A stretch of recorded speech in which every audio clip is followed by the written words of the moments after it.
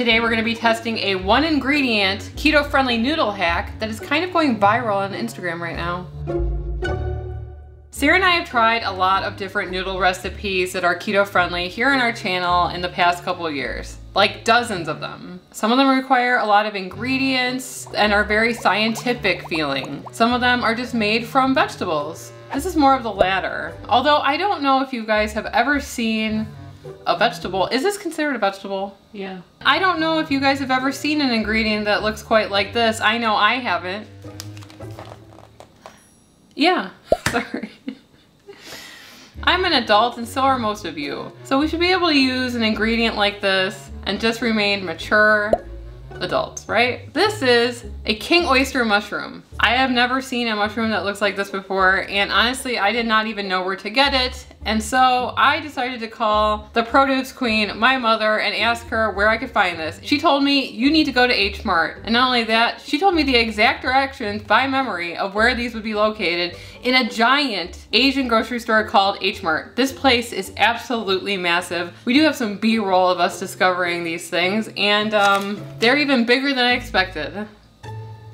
King oyster mushrooms, also known as Plutoris erngi, are a popular edible mushroom with a firm texture and a mild, savory flavor. So king oyster mushrooms are widely available in many grocery stores. If you don't have an H Mart, maybe check an Asian grocery store. Whole Foods has a great mushroom section. Sometimes you can check Amazon Fresh because they are connected to Whole Foods. Look for mushrooms that are firm, plump, and have a creamy white color. But before we continue, we're gonna take a moment to talk about the sponsor of this video, Element. And this is a grapefruit paloma, which I have been drinking every day this summer. Element is delicious electrolyte drink mix with everything that you need and nothing that you don't. That means lots of salt and no sugar. Element contains a science-backed electrolyte ratio of 1,000 milligrams of sodium, 200 milligrams of potassium, and 60 milligrams of magnesium. Sarah and I love all of the flavors of Element, but our absolute favorites are the citrus salt, orange salt, raspberry salt, and grapefruit salt, which is back for a limited time. When you go into ketosis for the first time, you shed a lot of water, and inside that water are your electrolytes. This can leave you feeling tired, have muscle cramps, and even nausea, also known as the keto flu. Element replenishes your electrolytes so that you feel better. Sarah and I love drinking Element, which is plain old water, but Element has a ton of recipes on their website from cocktails, mocktails, popsicles, and so much more. Like this grapefruit paloma is just ice, sparkling water, grapefruit salt, and lime juice. It is super refreshing and it almost tastes like a cocktail. Right now, Element is offering our community a free sample pack. It looks like this so that you can try all of the flavors. That's 8 single serving packets free with any order from Element. This way you can try all the flavors and share some with a salty friend. In order to get this deal, you must go to drinklmnt.com/ketotwins.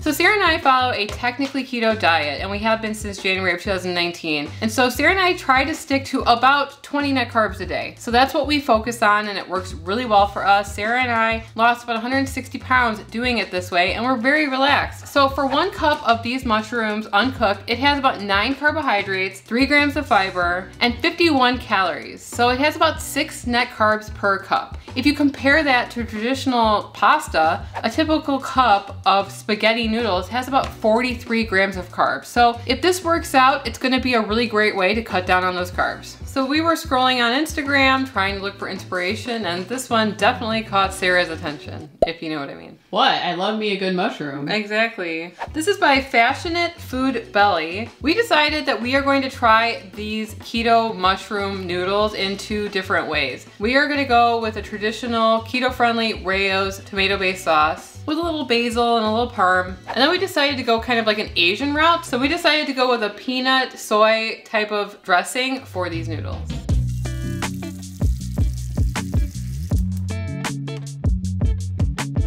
So we bought 2 packages of these mushrooms, and you're gonna be needing a peeler if you're gonna wanna make more of a wide noodle. And we also bought this shredder tool. We can link it below. It's by OXO. It's really, really sharp, and it doesn't take as much space as like a normal spiralizer, which is really cool. So we thought, why not try 1 or 2 using that method as well?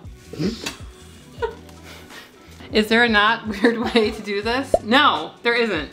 So do this in the privacy of your own home, honestly. So we've started boiling our pot of water because you're gonna want to boil these noodles for 20 minutes. We're gonna trim off the edges, the tops and the bottoms of our mushrooms, and then I'm gonna start using the peeler to create noodles.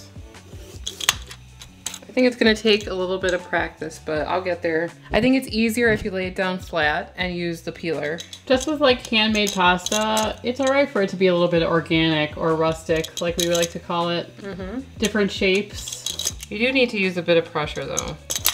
So here's our noodles. This is about 1.5 of those mushrooms. It actually took more practice than I realized, and you need the right amount of pressure and everything like that, because I don't know if it's just too smooth for the peeler to go over, but here's what we came out with, and it's not bad actually. We're gonna drop this into some boiling water for 20 minutes. So our whiter noodles are gonna be for our peanut sauce, and we're gonna be using this shredding tool because we want to see if we can get something close to spaghetti. So that's what I'm gonna do next. I'm gonna do probably another 1.5 mushrooms of the thinner spaghetti noodles, and we're gonna boil that maybe like 10 to 15 minutes.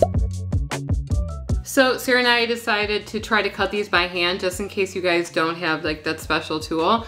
And it turned out to be easier than we thought. So if you can and you have the patience, cut them by hand. Honestly, I think that they even took less time than cutting them with that tool. I need to do more arm exercises. This is really heavy. We are going to be draining these now because it's been 20 minutes. And then we're gonna cook the spaghetti mushroom noodles. And then we are going to start making our sauce.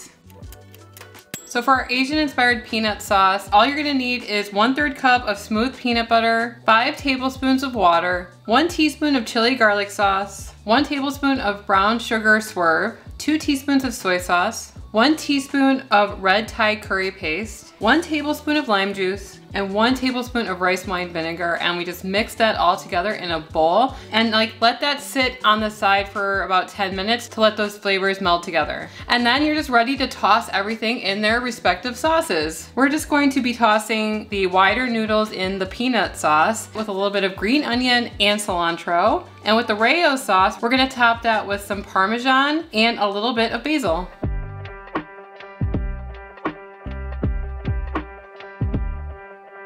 So I was apprehensive for a moment because when I was adding the noodles to the sauce, it looked gray, and I didn't feel that gray was an appetizing color. What's wrong with gray? So which one do you want to try first? Since we spent a lot of time showing how to make the peanut sauce, I would say let's try the peanut sauce first. Okay. Nervous, but excited. The mushroom, I mean, how bad could it be? We've tried some weird things on this channel, yeah. So. What?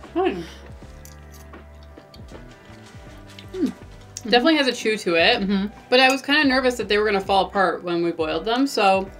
We have made several noodles that have kind of fallen apart. You can't really use hot sauces with them because they're made of like cheese and stuff. You know what it is? So I bit into a green onion and it was crunchy and it really threw me off for a second. Yeah.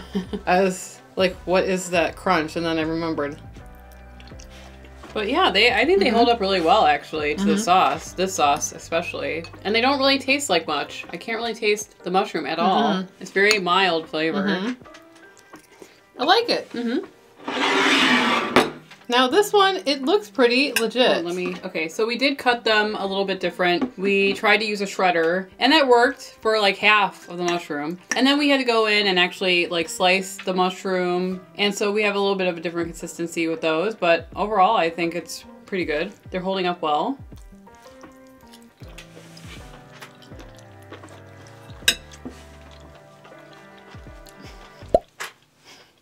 Honestly, to me, there is a little bit of a chew. Right. But there is no weird aftertaste. No. And I think that, you know, in a lot of pasta sauces or like marinaras, there are mushrooms in those sauces. So right, it goes well with it. Right. I would say though, it's got a unique texture. Like maybe like an undercooked. Maybe it's like closer to like shirataki noodles. Okay, is the texture off-putting to you? No. I think you could even go thinner though. I mean, I like it. I would say if you guys like palmini, that it's kind of a little bit tougher than palmini, but I really prefer it with the peanut sauce. So that's probably how I would eat this in the future. The original creator did make it in a like Chinese style or Asian style. I really don't mind it in this application, but I do agree that the Asian style is the winner here. Yeah. So this was super interesting to try. If you guys see any other noodle recipes that you would like us to try, you can comment below, tag us on Instagram at Keto Twins Official, tag us on TikTok at Keto Twins. And if you haven't subscribed, please consider doing so. It's free, it's just clicking a button, but we would really appreciate it. We would love to get to 250,000 subscribers this year. If you like stuff like this, you should watch this video here where we made keto ravioli using something really special. And we will see you over there. Anyway, I'm Emily. I'm Sarah. And we are the Keto Twins signing out. No, that's not for doggies. Sorry.